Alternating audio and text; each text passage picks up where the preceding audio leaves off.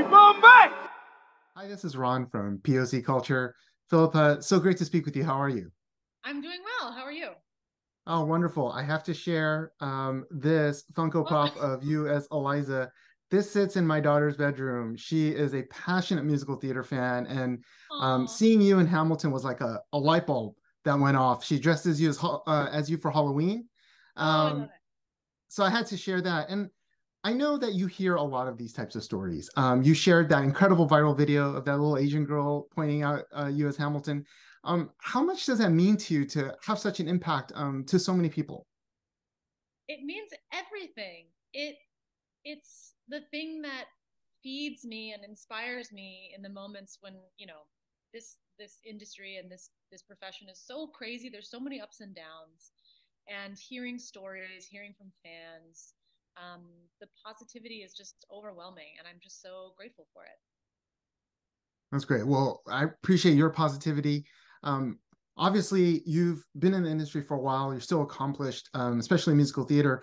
Have you seen, especially in that industry, over the last few years, things continue to improve and have meaningful change for more diverse opportunities? Yeah, I mean, especially since I first started out, and since being a kid and seeing what was on television and what stories were being told in the movies and on stage, I think that we've come a long way. I think that we still have a lot of work to do, but I think that,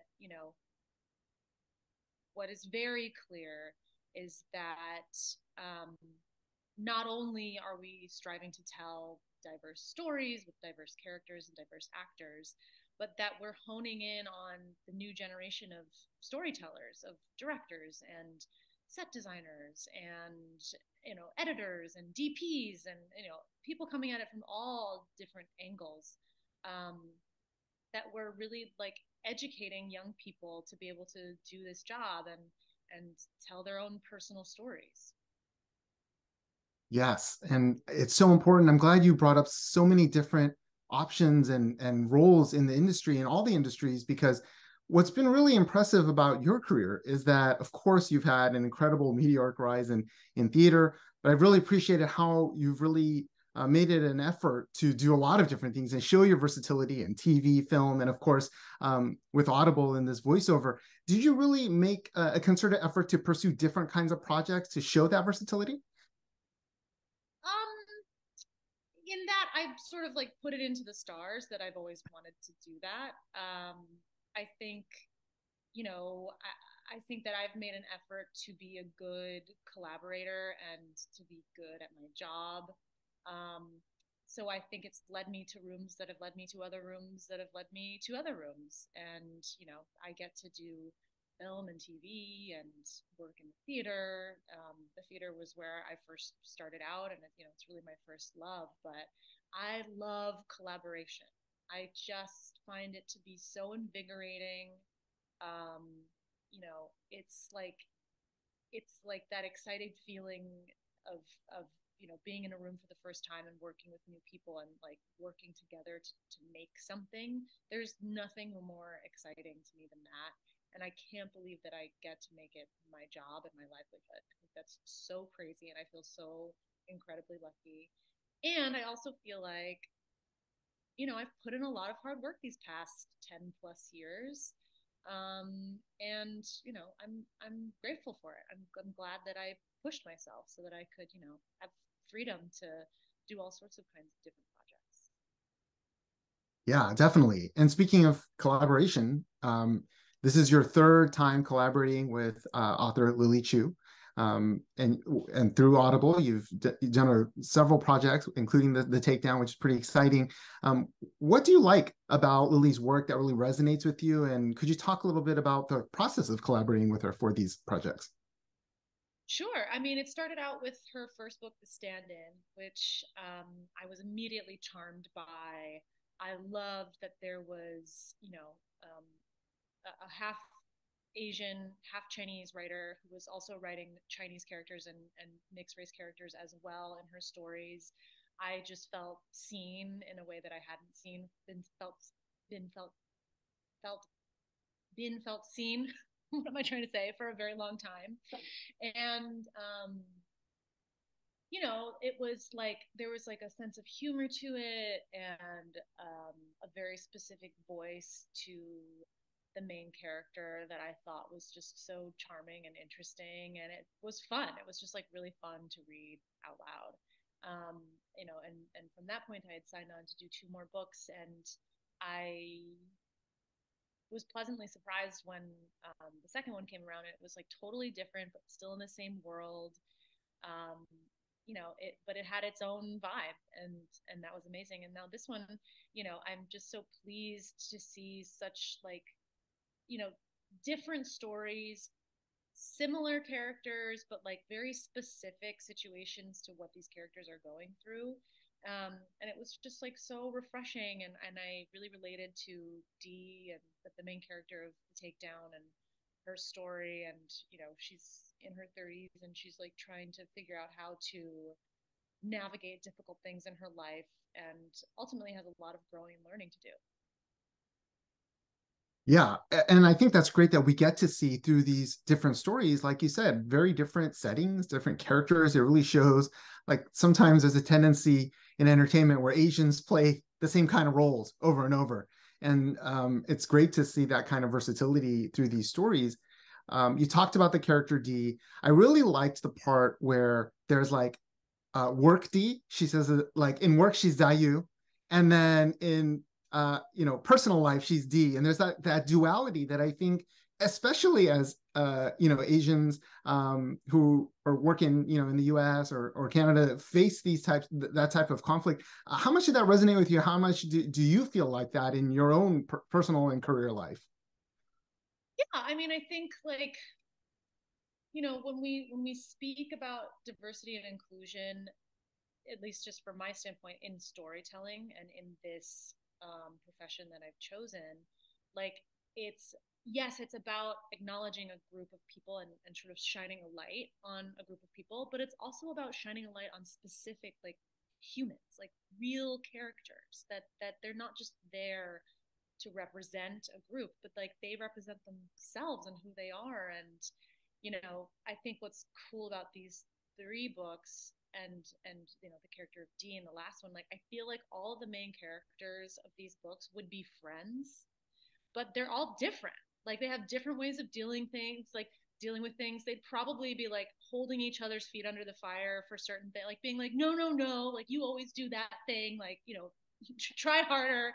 I just feel like they would be like bolstering and sort of inspiring each other, but they're all very different people. And so I think just as I continue doing this, I'm just interested in, like, the part of diversity, like I bring my own story to something, and my own, like, just my body itself and my history and my ancestry, like it exists there.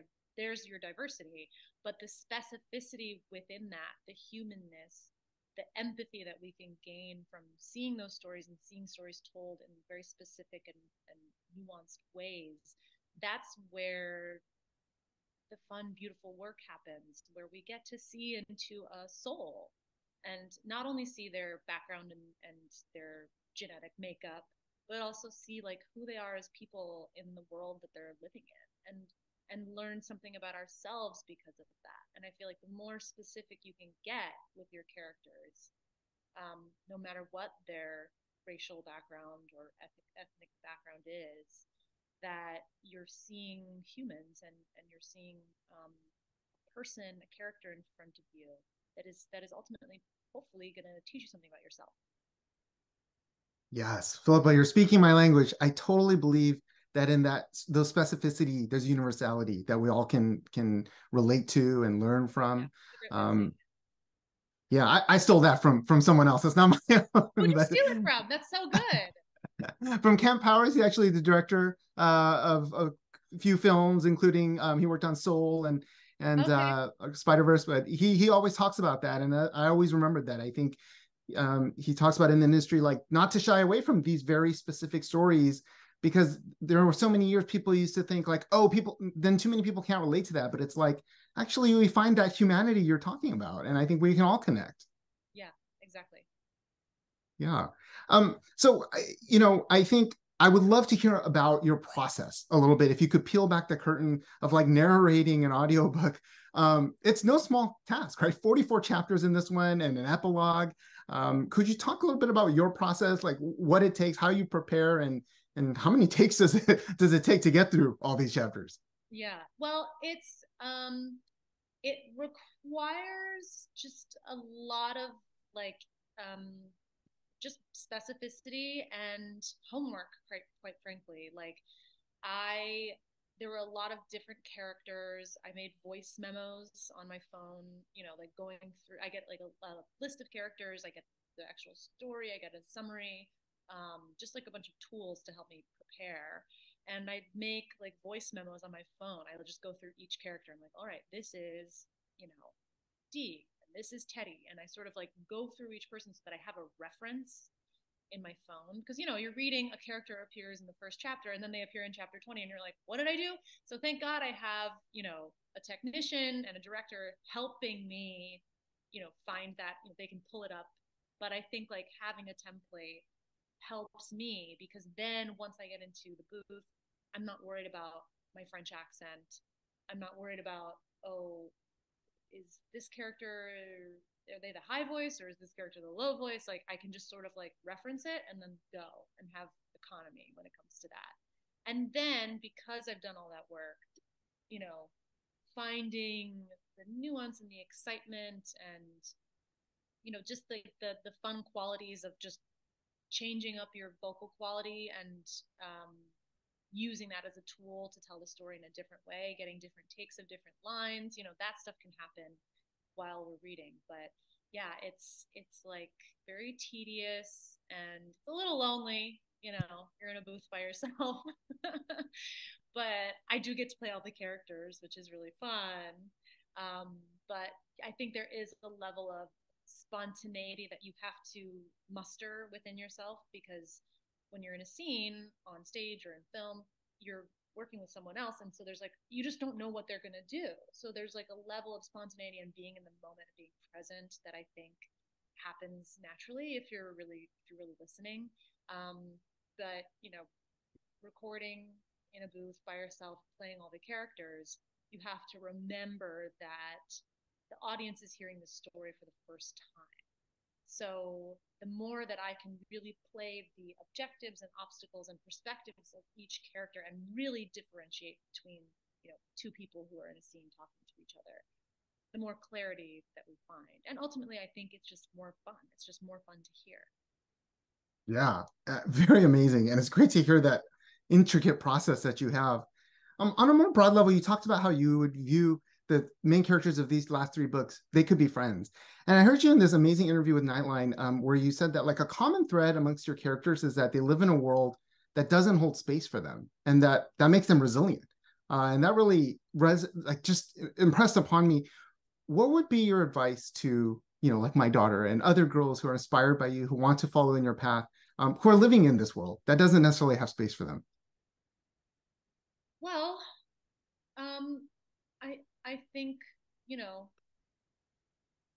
I think something that helped me growing up when I didn't necessarily feel like I was being seen or heard, um, was just to turn up the volume on my own level of listening. That, like there's a lot of learning that can be done in those moments, and feeling like you're not being understood or seen. Um, I think like, yeah, like it can create a level of resilience in all of us, that we're like, no, like we have something to offer here. We're all in the soup together, all of humanity. And the more that we can listen to each other, understand each other, you know, that's step one. And then it's really, I guess, about finding out what you love the most in the world, and finding out how you can be useful to people.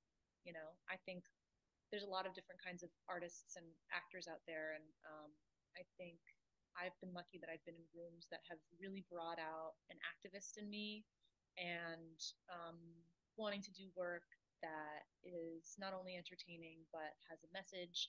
can inspire people to think in a different way. I think that's the beauty of art, that it's really about that audience participation, that missing element to a piece of art. Like you need to put your own perspective on it as an audience member for the thing to work. So yeah, I guess that's my advice for a Oh, very I appreciate it. I mean, speaking of being in it together, I do have to ask you, we're in a film, One True Loves with Simu Liu, and it must have been, how much fun was it for the two of you to be able to like star together in a rom-com, which we don't get to see too often? Yeah, I mean, I think, Simu is such a talented guy, and he's like, I was so grateful that we got to work together. And I think the more that I do this, I just feel like I just feel so lucky because I get to string along like all these beautiful little pearls of projects, and people that I've gotten to work with, who I'm inspired by, and I might be a fan of, and then you get to work with them, and you're like, oh my gosh, like they're so lovely, and they love what they do, and that's also inspiring. So yeah, yeah, so lovely. Great to hear. Well, thank you so much for your time. It's so great to chat with you. I really enjoyed the takedown and the last few book that you've done, and can't wait to see what other areas you continue to expand in. Thank you for inspiring so many. Thank you.